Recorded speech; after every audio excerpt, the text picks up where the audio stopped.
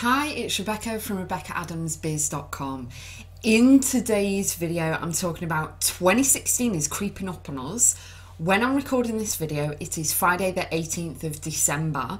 And, I want to know, have you got a kick-butt plan for next year? Have you started planning next year already? Now, a lot of people, as they get to the end of the year, any year, they sit there and they start looking at the negatives, they start thinking what a rubbish year it's been, and so on and so on. So what I want you to do is actually think as you watch this video, how has 2015 treated you? Did you go to any concerts? Did you make any memories? Did you go on holiday? Did you go out and take photos of things? Did your child start walking for the first time? Did you have a baby? Did you get engaged? Did you get married?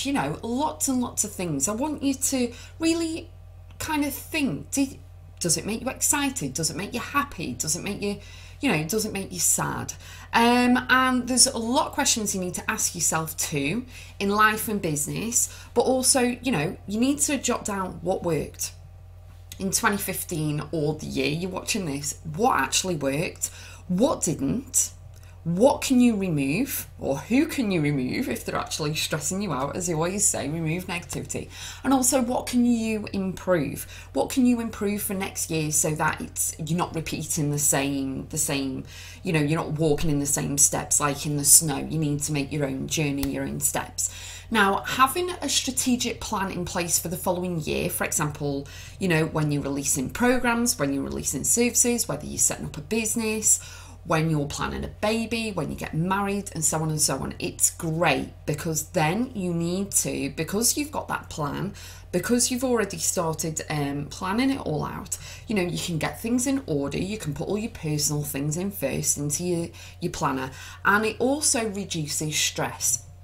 Not only for you, but also your family, and as I say, the ripple effect, the people around you and everything else. And you also know what's happening. You know what's going on. In July you're going away on holiday, or in December, obviously it's Christmas every year.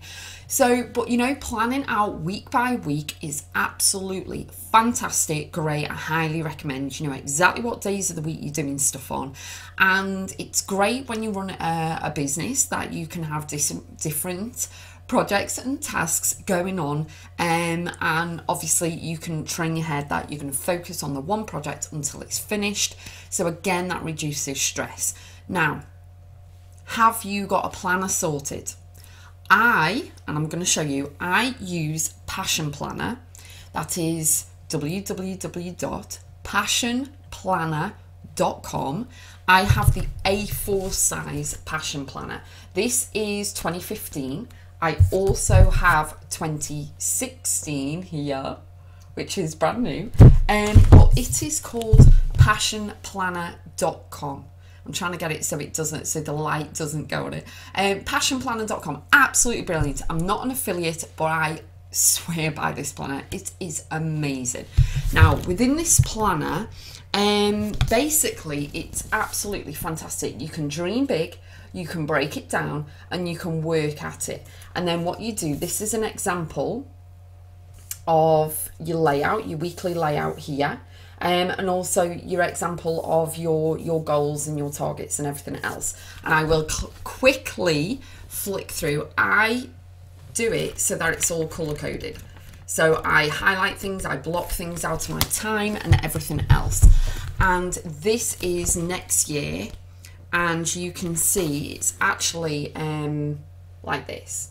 So it's all planned out, each day a week to view, and then you can actually, it's got the times on there as well, it's got quotes, and it's got a personal to-do list over here and a work to-do list, or either or, I can't see, it's backwards. And then you can put all your plan and everything down the bottom. It is phenomenal.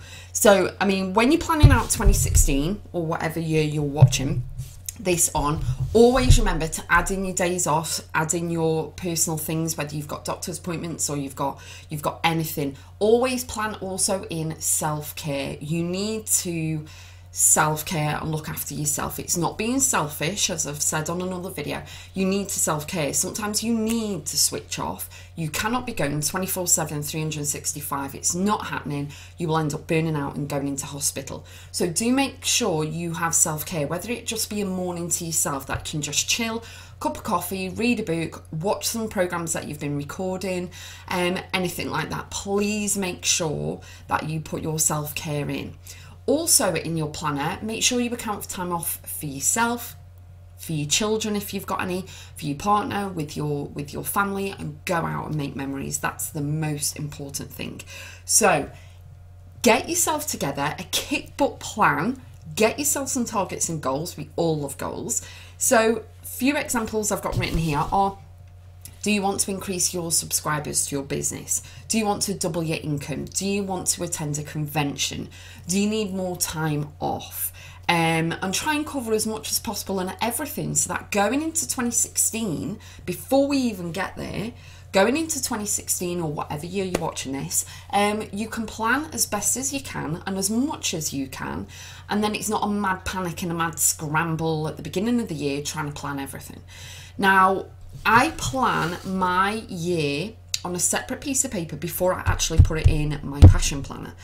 And why I do that is that I always do it in pencil, so that if I make a mistake, I get an A4 piece of paper and put January to December, work out when things are happening within the year, and then it's much more, I then transfer it into the planner. It's much more convenient for me, because then I can rub it out and if I make a mistake or whatever, and it keeps me motivated during the year. Now, you've got to enjoy planning the year ahead. Now, it's quite not difficult to plan a year, but what I'd highly recommend is the brain, it's too far in advance. So what I do, I plan, what's going on each month, and then I shimmy it all the way back down, and I break it down into months. I break it down into quarters, months, weeks and days on what I'm doing. And I always focus on one task or project at once. Because then I know my brain I've got 100% attention on the task at hand, on the project at hand. If the project's massive, I break it down into little tasks and break down each day into what I'm doing. And then at the end of the week and at the end of the month, I evaluate everything. And it's great because in the passion planner, I'll show you next year, otherwise I'm showing you all the bits that I'm doing. At the end of it's a monthly reflection, and then you can write down everything and reflect on the previous month. They have one also that you can actually, plan your days out and things like that. But yeah, it's absolutely brilliant planning the year, planning the weeks, planning the months and everything else. And then as I evaluate, I treat myself and praise myself for accomplishing and getting further down the journey.